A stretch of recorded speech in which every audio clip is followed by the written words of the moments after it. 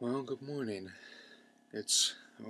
Tomorrow is the last day of 2012, and found out there's no new Pokemon episode this week. It's going to be shown January 5th.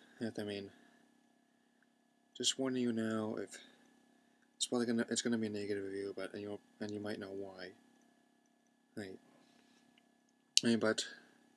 it's not gonna talk about that. So, okay, just about finished the Pokemon movie reviews. So, they're gonna review last year's movie. This one of two movies, Pokemon White. This one is Pokemon White-Victini and Zekrom, and for this one, my review of Pokemon Black-Victini and Zekrom.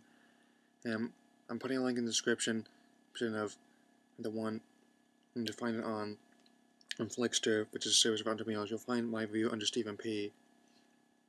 Right. So,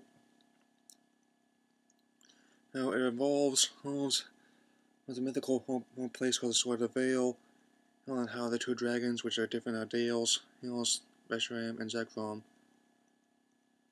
fought off against each other until Victini quelled them many years ago. And there's this family of natives, and when they're the patriarch Daemon, and at least they think it's a patriarch. It took me a while for me to watch this movie, and because of the very inconsistent internet connection in this town this month. Okay, so anyway, Ash, Iris, and Cyan have had a part of the tournament, and that's taking place in this place called Eden Oak, and find Victini, they hit it off. Apparently Victini likes macarons, the coconut cookies. He's in. Turns out that Victini, he became series co-creator Junichi Masuda's his new favorite Pokemon.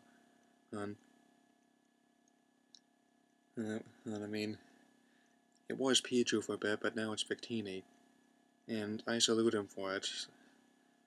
And I got my Victini in the black game, even the white. Well, wait, it was the white game, but anyway, at some point right now.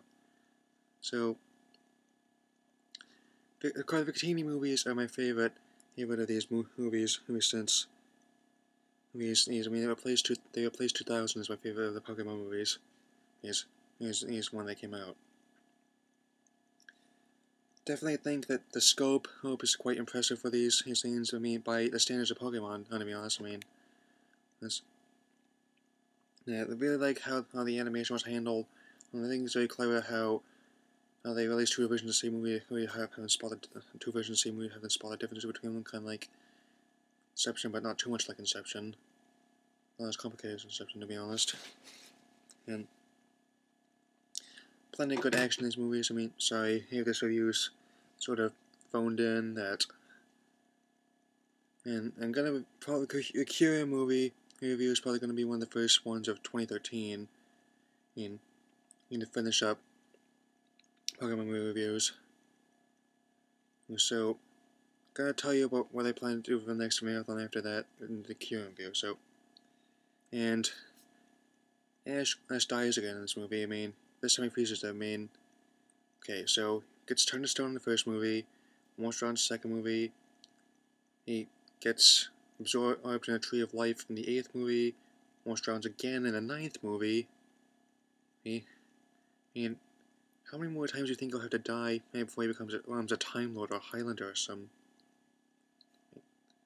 Anyway, my verdict. It's just to keep it short, it's kind of rambling on this one. Giving this movie the 3.5 stars out of 4.